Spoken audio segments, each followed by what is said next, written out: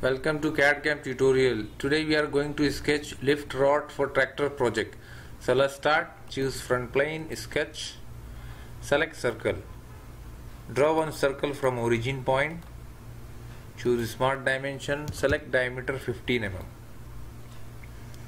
Go to feature, select extruded boss. Choose mid plane, select 40 mm. Choose thin. Keep 10 mm thickness, click OK. Now select top plane, sketch, click normal. Choose a circle and draw one circle from origin point. Choose smart dimension, assign diameter 20 mm.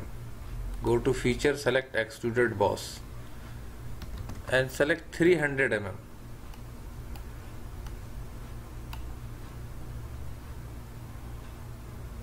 Click OK.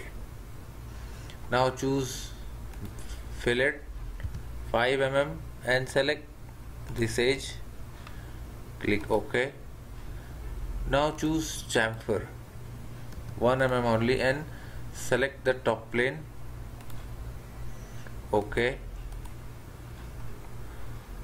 Now it is looking inside, so select this surface, click sketch, select inside radius and convert entities. Go to feature, select extruded cut,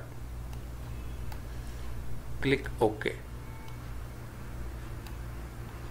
Now we will assign color, select this part and we will assign chrome plate.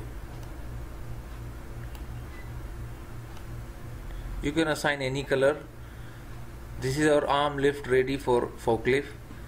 Please subscribe our channel for more videos and more projects in SolidWorks. Thanks for watching.